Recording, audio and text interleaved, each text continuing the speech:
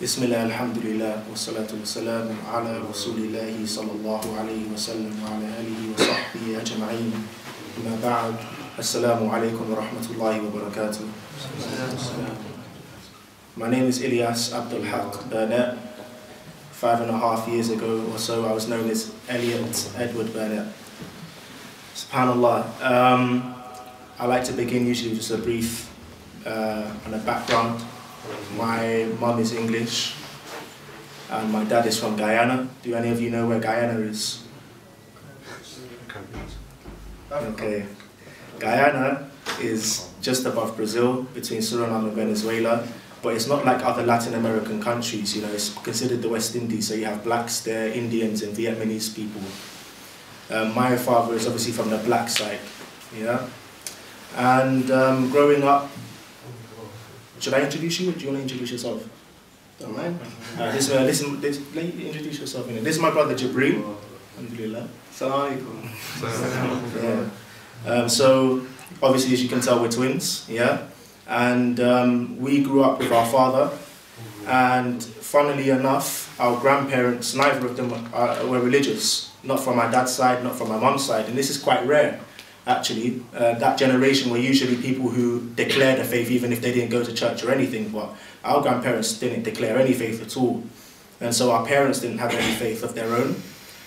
Growing up, we never spoke about God, we were never taught about God.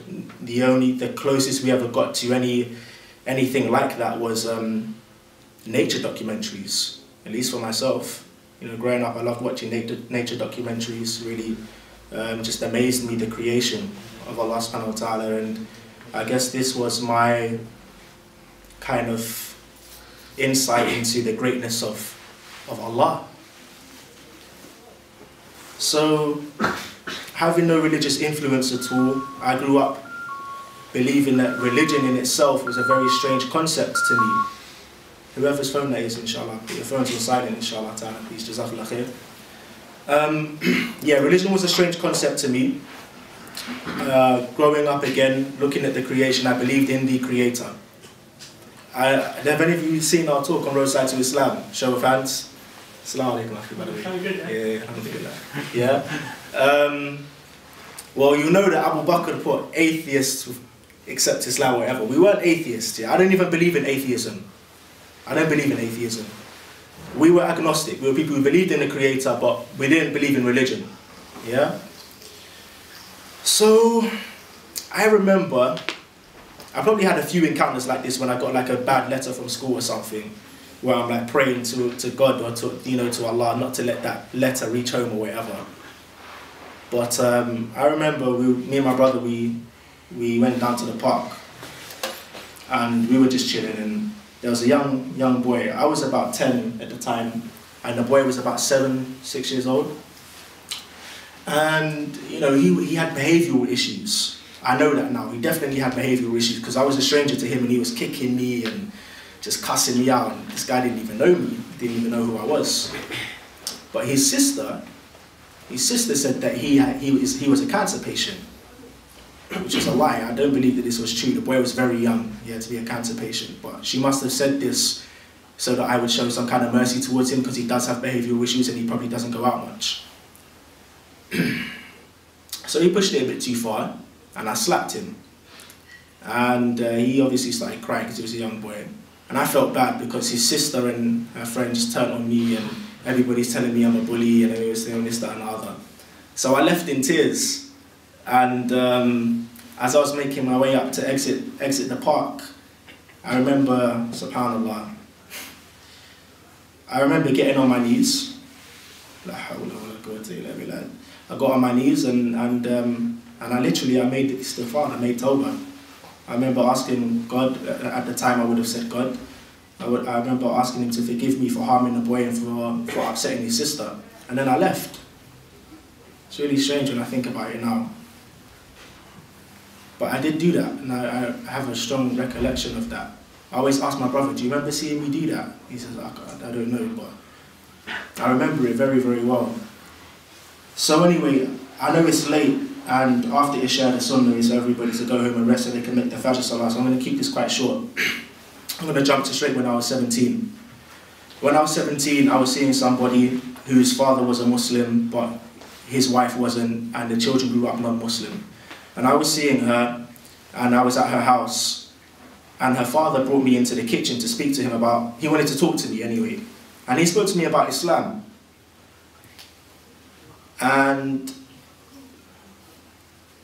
I just remember the emotions I felt when he was telling me about this deen. Because, like I said, religion was a strange concept to me. Christianity was something from afar. I could never understand the belief concept of Christianity. It always confused me. Jesus, God, they're the same, but then Jesus is Jesus, you've even towered in Jesus, and then God is God, you've towered in God, and then they're just, I always imagine God as a creator, but it was just very confusing. And he told me about a religion whereby the person worships God alone, the creator. He sends prophets and messengers to guide mankind. That made sense to me, because if somebody's going to show you how to worship God, it has to be a human being, right? It has to be somebody, right? Otherwise everybody will be making up their own ways. Told me about the Holy Scriptures, told me about Jesus alayhi salam, that we believe in him, etc. But that he's a prophet, he's not the son of Allah. That made sense to me too. So I was blown away thinking, wow, there's actually a religion that I can actually relate to. That just shocked me, because everything that he was saying to me, my heart was affirming it. Every single thing he would say, my heart was saying, yeah, I agree with that. That makes sense. That makes sense. And that was really strange to me. And yeah. So I remember leaving that night, and the best way to put it was like it was a seed that was planted in the earth. That one conversation he had with me, and then from that one conversation, whenever I'd meet Muslims throughout my work or whatever, I'd always ask them about Islam, just to try and get a little something. It's the same kind of feeling I got when he spoke to me about it. And it got to the point where I met somebody called Pasha, a good friend of mine, non-practicing Muslim, and he taught me wudu, taught me assalamu alaikum. He showed me the film The Message. You've all seen the film The Message, you've probably heard of it. Yeah, it's a decent film, it's not bad. I remember we was chilling, and he said, you were watching it, and I said, I hadn't even become a Muslim yet, yeah? It's like, I wish I could have been Ali, and I could have been in the bed while the Messenger of Allah escaped to make his hijrah.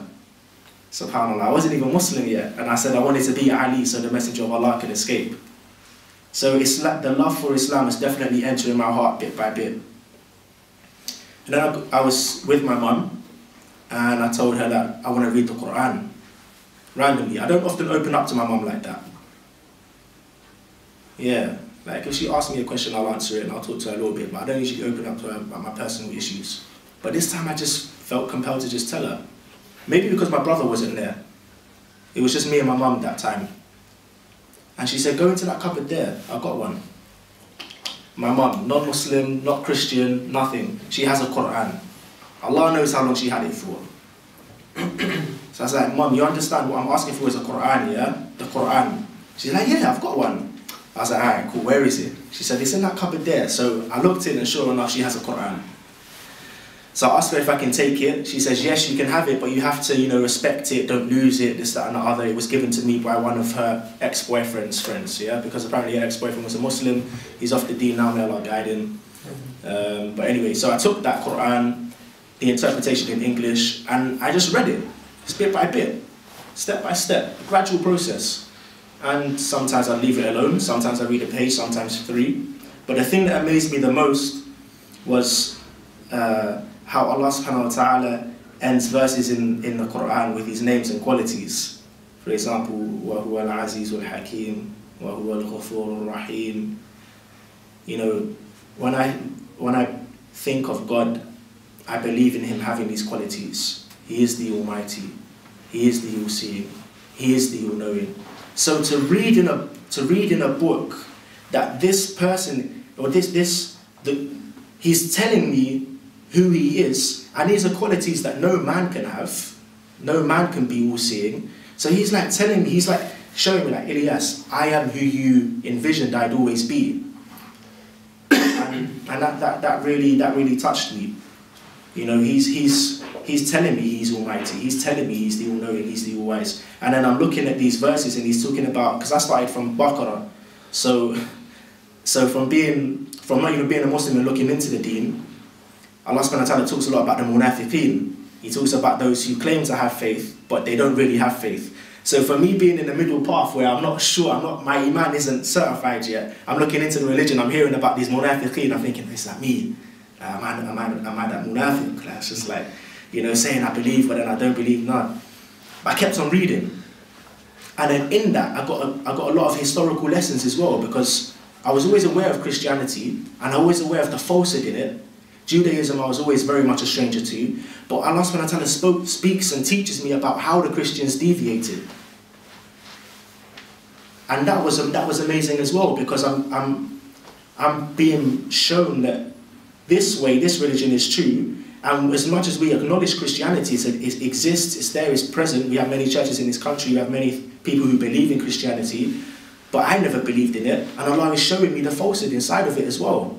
And it's all making sense. And then he speaks about the creation, about how he, you know, created all of these things for our benefit. And there's just nothing you can deny about it. When you look in, I advise each and every single one of you to read the interpretation of the Quran in a language you understand. If you don't have Lughat al-Arabiyyah, if you don't have Arabic, read the Quran in a language that you understand, because you'll take a lot of great benefit from it. The Quran in its English, the interpretation of the Quran was enough for me to accept the religion, because reading the Quran is what ultimately led me to taking my Shahada. So even the interpretation in itself is strong and like no other thing. So it got to the point where I think I'd gotten into a couple of pages into Al-Humera, and I was just... Honestly, brothers, Islam is something you either accept it or you reject it. But there's no doubting in it. There's no doubting in it. If you read the interpretation of the Quran, you get a little bit of Islamic knowledge, you can't deny the truth in it. The only thing you can do is reject it or accept it. It's really that simple.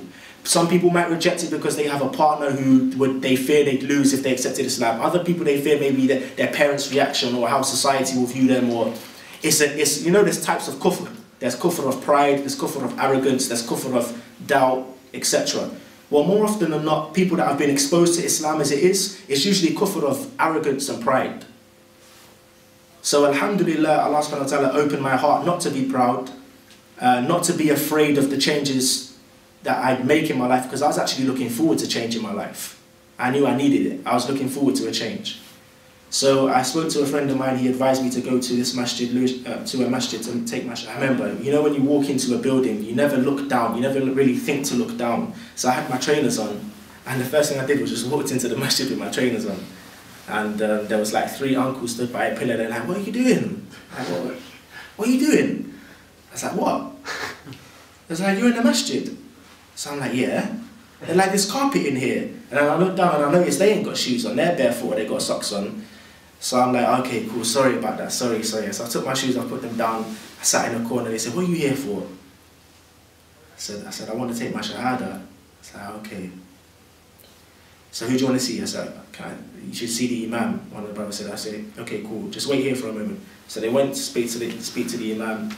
I went into the office, he asked me a little bit about the religion, and that made me nervous. He said, why do you want to be Muslim? That made me nervous, because I knew I wanted to be a Muslim, yeah?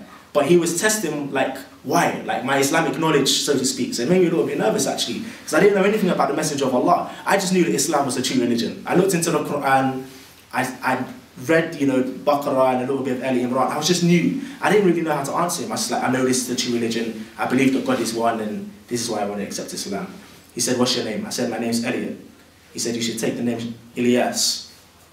I was like, it's funny you said that, because a couple of days ago, there's a guy in my area I speak to. I told him I was looking into Islam. He asked me what my name was. And he said I should take the name Ilyas too. So there's only 2 people before I accepted Islam who advised me to take a name, and both of them said one of the rarest names that I used. Alhamdulillah, Nabi Ilyas alayhi salam. So that was it. Took my Shahada. From that point on, I never looked back. You know, I really progressed a lot in the deen when I took my Shahada. I remember one of the first ones I got was the Moroccan thobe. You know, I was going all out. I had a picky afro and cut my hair. My beard was coming through bit by bit.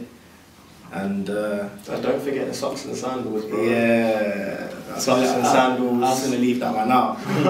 Yeah, socks and sandals. I was going in. I remember like my second Jummah, I came downstairs from my block, and my Jamaican neighbour who lives on the other side, his little boy was there, and he said, "Look, Daddy, it's Jesus." It's Jesus. And I was like, no, not Jesus. SubhanAllah. My face must have been glowing then. Nowadays people tell me I look tired. That's what I was telling my brother, when too much, man. Too much. I miss those days, you know, when I was so full of zeal and so devoted. SubhanAllah. At the same time, Allah subhanahu wa ta'ala has blessed me with much khair since accepting Islam. I've travelled to Misr. I went to Egypt for 1.5 years. I studied Arabic for a little while. And that was a great experience for me. You know, I've memorized portions of the Quran. I even teach tajweed as well, alhamdulillah. You know, I progressed a lot when I came into the deen. And if I was going to give anybody an advice, I would just say to remember death often.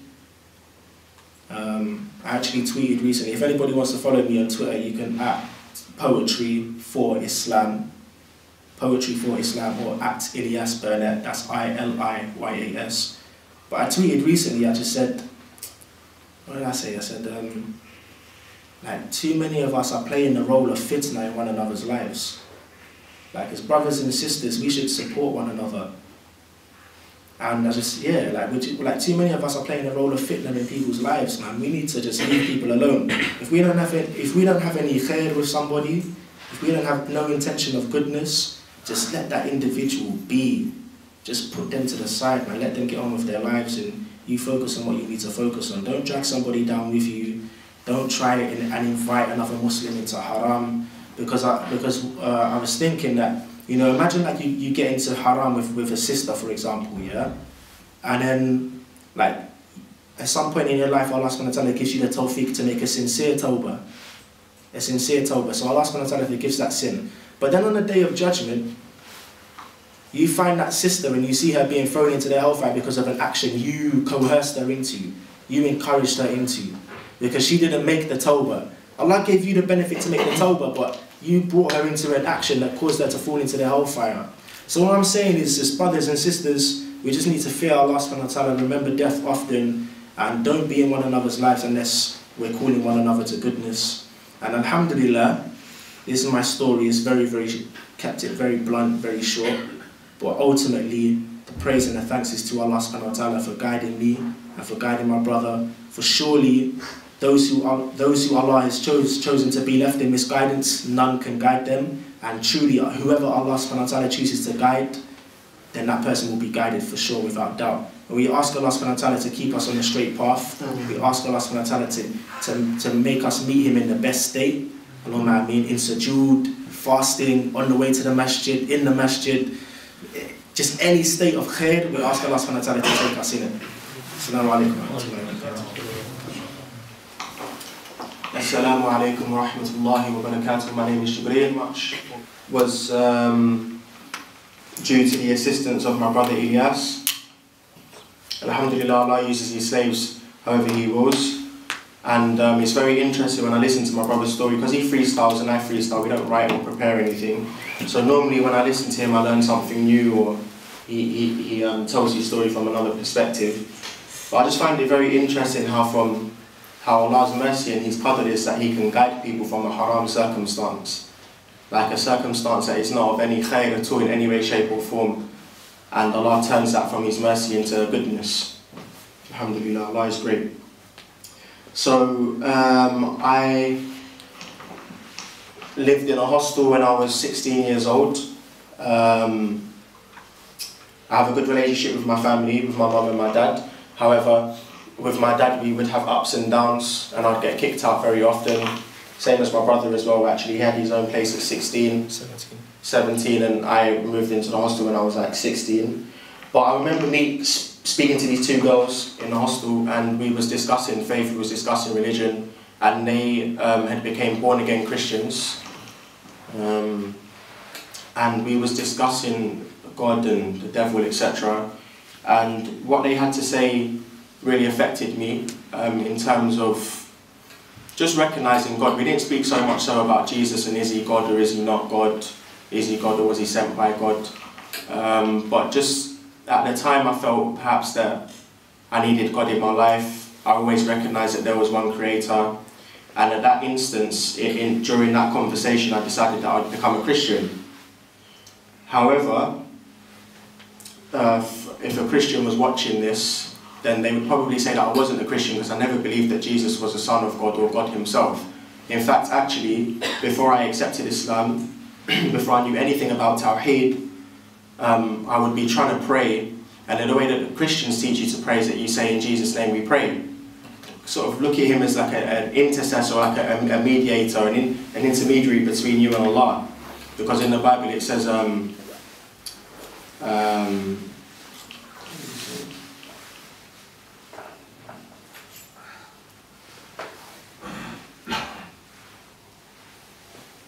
only way into God is through me, something like that. Yeah.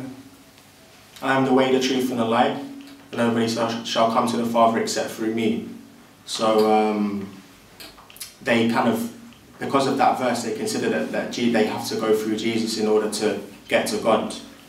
But I would remember making a prayer, which was more like a dua, in my room, and getting to that last point in the prayer where I'm supposed to say, in Jesus' name we pray. But like a sense of fear would overcome me. Like,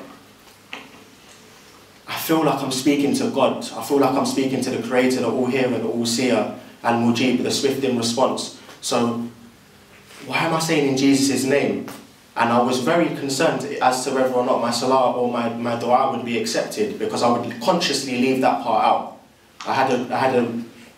My fitrah, my natural disposition allowed me to recognize that Allah is one and I can speak to him directly, and I don't need to have any intermediary between me and him. Like the Catholics, it's a strange thing. Me and Ilyas were speaking about it the other day. An individual will go into a box while a man sits next to him and confess his sins. And a man confessing his sins to a sinner and expecting that sinner to be able to forgive him for his sins. As if this individual is Al-Ghafur Rahim, like he is At-Tawwab. It just doesn't make any sense. So this lifestyle of Christianity was on me for about 2 weeks. Due to the nature of how that religion works, it doesn't really become a part of your life. You go to church on Sunday, and really and truly from Monday to Saturday, you're just kind of doing whatever you want, really and truly. And I don't think that I don't think there's a lot of wisdom in this. I don't think it's sustainable, and I think that's why today a lot of the churches are empty, and the masajid are full. And Christianity has got to the state that it's in, just because of the fact that it's not really a lifestyle. So after 2 weeks I left it. I was like, no, this doesn't really make any sense. I don't understand who you guys think Jesus is, or why you think Jesus is that. I do remember coming across a very interesting verse in the Bible though, which I'll mention now, where it says that, and he, Jesus, went a little further and fell on his face, praying, saying, oh my Father, let this trial pass from me, not as I will, but as you will. So firstly, it's important to recognize that Isa alayhi salam would make sujood like the Muslims make sujood. He wouldn't be standing and clapping and singing and hollering. He would make sujood in humility to Allah subhanahu wa ta'ala, like the Muslims do. Rather, the Muslims love Jesus alayhi salam, Isa alayhi salam, more than the Christians do in reality. And another interesting verse in the Bible as well, which is amazing. I don't think a lot of you guys will be aware of this. The only reason I know is because I set up a dawah project with Revert and Naeem and some of the brothers from Tottenham Seven Sisters, and in doing that we had regular meetings once a week where we learned and studied different verses from the Bible, or how to tackle atheists and scientists. And I came across a very interesting verse, subhanAllah. You won't believe it, but it says in the Bible, in chapter 29 verse 12 in Isaiah, the book will be revealed to him who is not learned, saying, read this, I pray thee, and he will say, I am not learned. SubhanAllah, who knew that? Who knew that was in the Bible? Amazing, SubhanAllah, because we know from the life of Rasulullah sallallahu alayhi wa sallam that he was not learned, he couldn't read or write. And the angel Jibreel alayhi salam came and said, Iqra, read. And he said, Ma ana biqari. the perfection in the Prophet's character, subhanAllah, even that he would have the honesty to say that I can't read. He was not like a proud man, subhanAllah, he was amazing. Muhammad sallallahu alayhi wasallam. And then the angel Jibreel held him tightly again and said, Iqra, read. And he said, Ma ana bi qari. So he fulfills that prophecy. The book will be revealed to him who is not learned, saying, read this, I pray thee, and he will say, I am not learned. If that's not da'wah for a Christian, subhanAllah, I don't know what is. But alhamdulillah, they pick and choose what they want. Or they say you got it in the wrong context. Alhamdulillah. It's like Ilyas said, you either accept it or you reject it, but you cannot deny Islam. I love that, mashallah. That's very true. Very, very true. So, after this 2 weeks of trying to be a Christian, I let that go because it didn't appeal to my fitrah and it was not sustainable. And I came back on my 21st birthday. I was celebrating in Manchester with a few friends. I came back to my mum's, as was our sunnah. We would, on a Sunday, we would always go to our mum's because it was my dad that raised me and my brother as a single parent. And I see Ilyas roll in, afro, beard, the Moroccan thobe, the sandals and the socks. I'm thinking, because me and my brother have a strange relationship, we're very close. We're closer now, but back then we was a bit, I don't know, we would go for quite some time not seeing each other, am I right? Yeah, we went to, like our dad wanted us to go to different schools from year 5. So from the last year of primary school, my brother was in a different school. And then through secondary, we were at different secondary schools and college as well. And listen, don't hijack my talk, yeah? So yeah. Alhamdulillah, I'm just joking, man. But it's true. My dad did want us to have separate identities. So he's from year 5. I think me and him was getting into too much trouble together as well, really and truly. We was like public enemy #1. We used to terrorise people in school and get terrorised for it. So yeah, secondary school was completely different, had completely different friends, completely different identities. Yeah, but we were still very close. So he comes into my mum's, I see him looking very strange to me. So I'm like, what's going on? And he says, you know what, he's a Muslim. I didn't know what a Muslim really was or what Islam really was. And this is where the journey really began. And he took a very, do you know what? Allah blessed him, subhanAllah, because I would hurl some very, very difficult, controversial questions at him. Why is it that Muslim men can marry more than one wife? Do you really believe that Adam and Eve were the first of creation? SubhanAllah, at the time I remember the conviction, the certainty I had that was not a reality. It was crazy, it was so real to me. And when he said, yes, I do believe that, I thought it was crazy. But now, I believe it with absolute yaqeen, absolute certainty that Adam and Hawa were the first of creation. And this is from the rahmah of Allah. But in any case, he would answer these questions in a very, very good way.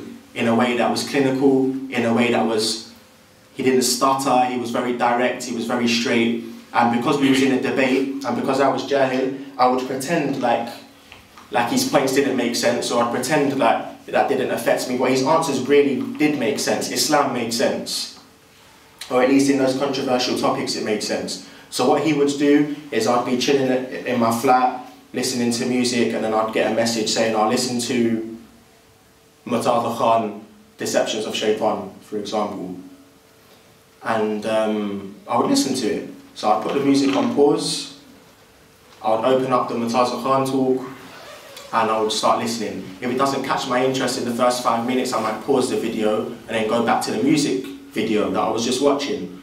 But then there's such a huge contrast between the two. Even if it didn't gauge your interest quickly, you're going from listening to something about Allah and Islam, which is a pure thing, and Shaitan, and then you go to a music video and you're seeing all sorts of indecency on there. It kind of tells your heart that something's not right here. So I would actually close the video and force myself to listen to this talk. And I enjoyed them, I loved them. Sayyid Raga's talk on the descriptions of paradise was a beautiful talk, Ahmed Dida. And slowly but surely, I was able to gain an understanding of how Shaitan works, even though I wasn't a Muslim. I was able to gain an understanding of Islam. And it's like I heard Mufti Menk say the other day, that you can't, what's not to like about Islam, really and truly? Where's the risk element in it? Where's the risk element in worshipping Allah alone?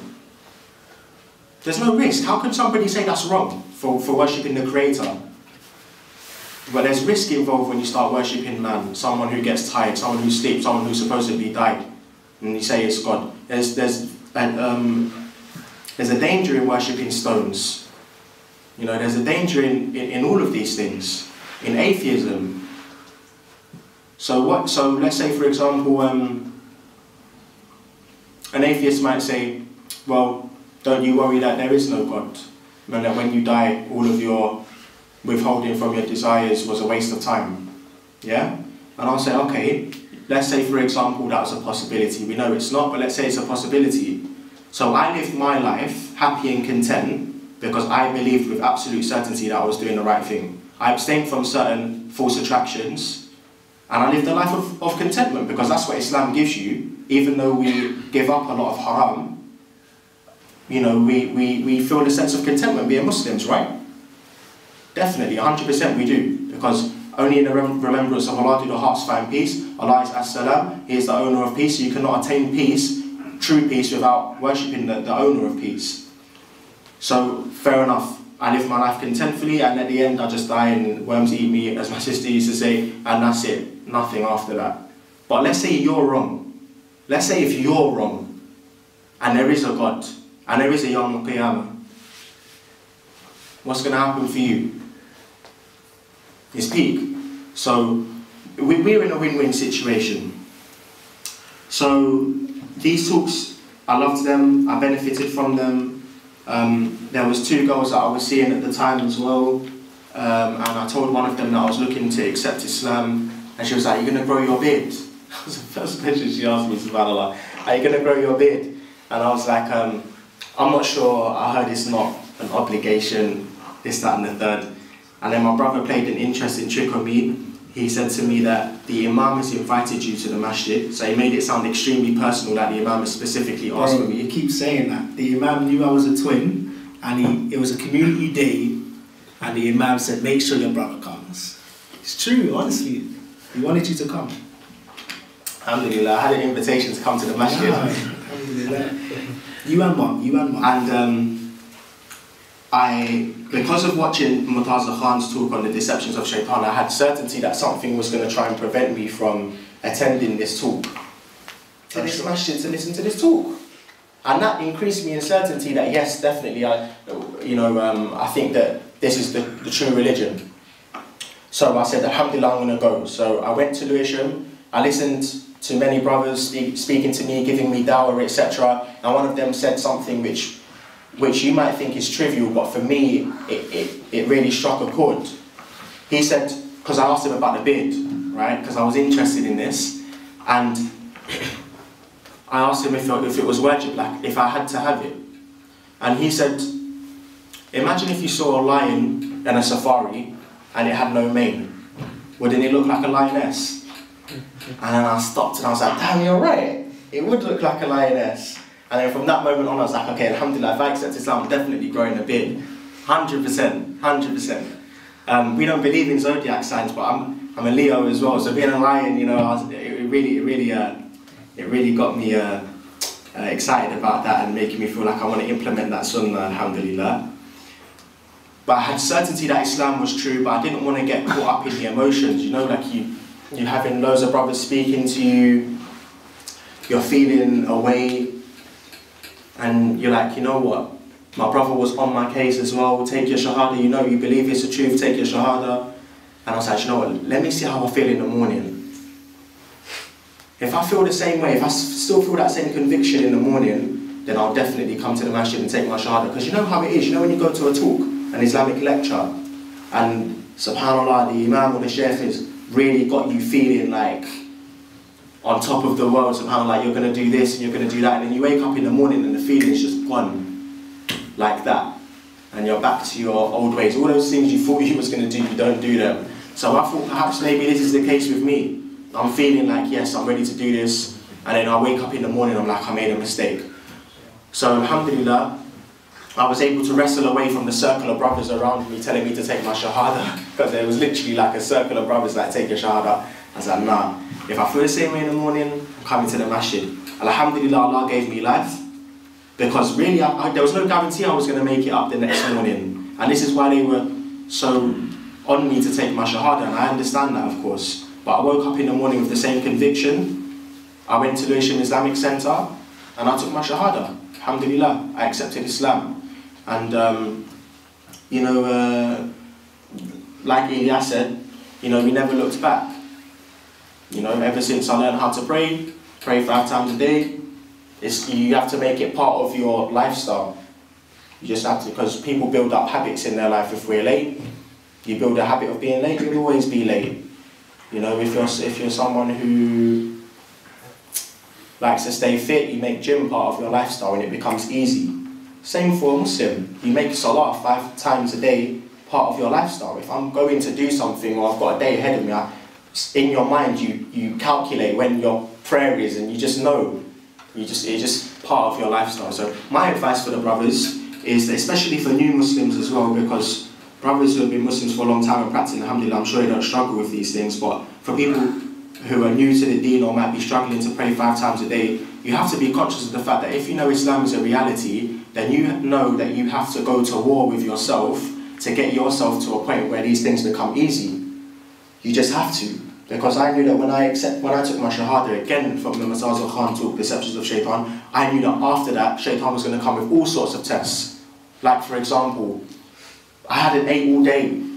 When I was at that community day in the Lewisham Islamic Centre, I had an 8 because I was so engrossed in discussion. So I said, when I get back to my stepmom's, I'm sure it's going to be pork on the plate. I'm not saying I know the vape, by the way, I'm really not saying this, but these are just, you know, things that I thought would be the case, and they were the case. Pork on the plate. What am I going to do? Am I hungry? You know, I think Islam is the truth. Am I going to go and eat the pork? No, I'm just going to let it go. I know that a girl's going to message me from out of the blue randomly, can I come over? I'm chilling by myself alone. What do I get? A text message, oh, can I come over? Then I entertained the discussion for a period of time. And I'm saying to myself, Jibreel, you're playing with fire here, but I'm entertaining discussion a little bit. And then I get to the point where I remember a hadith about the 10 under the shade of Allah. One who's offered the chance to commit zina. I think the woman has to be of a certain status though, and she was certainly not of that kind of status. But you have to be of a certain status, and you say, I fear Allah. This time I'm new to Islam, my zeal is there. Do you know what I wrote back in capital letters? I fear Allah in the text message, subhanAllah, because I thought I want to be under Allah's shade. May Allah give him shade on the Qiyamah. Ameen. Alhamdulillah. But I knew that I had to, even though I was maybe to an extent lonely or might have enjoyed our company, I knew that if I make that decision and I don't give up on certain things now, then I'm always going to compromise. And I'm always going to be shaky. So you have to really, when you start Islam, you have to make sure you're shadeed on yourself, you're very strong and firm. And alhamdulillah, this is it. Barakallahu feek. The brother's question was, he asked, when people, you know, accept Islam, so sometimes the Islamic community doesn't fully embrace them, or perhaps maybe there's a culture difference because of maybe their nationality, etc. And some of the masajid can be very much one kind of nationality based. So how do we challenge that, and what steps did me and my brother take in order to you know, integrate into the Muslim community? And like my brother said, you know, a masjid which has many different nationalities of people is the most Islamic masjid you'll ever find, because the deen is for every human being from every different nationality. And yes, we should be warm towards one another. We should observe the character of the Messenger of Allah in that greeting those you know and those you don't know. At the same time, there's a responsibility upon the revert, upon the Muslim, to force himself to integrate. You know, sometimes when people accept Islam, they keep the same jahil friends. And this is a big problem. When people accept Islam, they keep the same group of friends. So, one, they're not gaining their Islamic Muslim friends. Two, they're harming themselves because they're remaining with people that aren't encouraging them to pray, they're not encouraging them to learn, and so they just end up dragging them down and they end up drifting. So the Muslim has to take responsibility for himself, the community has to be warm towards one another, greet one another, And yeah, like my brother said, we were very fortunate enough to have a masjid which is very Revert orientated, a large mix of nationalities, and I would actually consider myself quite antisocial in some senses, but I was committed to the masjid. So I was in the masjid often, and in that I got to meet lots of different brothers. And being a Revert, actually, they love us, you know, they love to see Reverts in the masjid, and they love to approach you and talk to you. Wallahi, you know, a lot of people say, you know, you Reverts, like, you know, you're so much better than us. SubhanAllah. That's so not true. That's so not true. Every single Muslim made a choice. Every Muslim made a choice. How many people do we know who are daughters or sons of a scholar and they're off the deen? How many brothers and sisters do we know who were raised in Islamic households but they're not practicing Muslims? Because they made a choice. They made a choice. So each and every single one of us chooses to worship Allah. Yeah, the Revert is no better than the born Muslim. As a matter of fact, actually, I think about like your days in secondary school, where the options of halal may be limited. Or like there's that nice looking girl that you think is like not really attractive, but you're a Muslim, so you know the hellfire. You've got that torment of having to challenge your nafs. Even if you fell into something, but you still had that torment, that emotional trauma of that inner conflicts that you face. We didn't have that. We didn't have that. So you might have been struggling from the beginning. You guys had Ramadan at like 12, 11 years old. You know, so subhanAllah, like we look up to you just like you look up to us. You know, we're all equal, and yeah, that's it.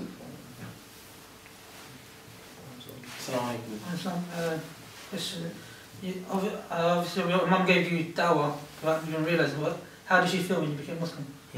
Yeah. Well, fortunately, again, alhamdulillah, we come from, we have a supportive family. I did have my challenges. Some of them I brought upon myself. You know, when you come into the deen, you're certain it's the haqq, you're certain it's the truth. You want to call the people to it, and sometimes you call the people to it with a lot of zeal, a lot of energy. And sometimes you have to use wisdom. You have to be patient. So, sometimes we bring it on ourselves. Sometimes we don't engage and discuss Islam with people in the manner and the etiquettes that we're supposed to discuss Islam with them. Sometimes we just like to argue. We like to show off how much knowledge we have. We have no intention of even believing this guy is going to accept Islam through what I teach him. No, it's just a matter just to show off what little in reality we know. So, alhamdulillah, my mum's always been really supportive of me. My dad, well, my dad's my dad. He's an interesting character. There should be a film on him. Wallahi, he would win a BAFTA or something, definitely. He's a funny guy, man. Oh, mum was good though, right? Yeah, mum was good. She like even the other day, yeah, I had Don't cut me off, man. No, but she actually took her shahada, you know. She did. It's a sensitive topic. I think that's maybe why he didn't say it, because there's nothing great in taking your shahada and having no amal, having no actions to go with it. But she did take her shahada actually. She took her shahada the same night my wife took her shahada. And I married my wife the same night, alhamdulillah. But my mum did take her shahada, but unfortunately, maybe due to our own shortcomings in how our expectation levels and how we gave dawah, maybe that affected it, or just her being an older woman and struggling to implement some of these changes in lifestyle was maybe a bit too much for her. I remember her saying, you know, talking about giving dawah with wisdom, she was saying that she was upstairs in the sisters section and some sisters told her about the nail varnish, that she's got to take it off, you know, because of her wudu and that. So, you know, it's there's no wudu, there's no salah. So I understand maybe, you know, it's important to mention these things, but we have to be sensitive and we have to be smart when we're giving dawah to people. But inshallah, my mum returns back to the deen. Alhamdulillah, I think she loves Islam, really, she does, but she just lacks some understanding. Slowly, inshallah. Inshallah. Jazakallah khair.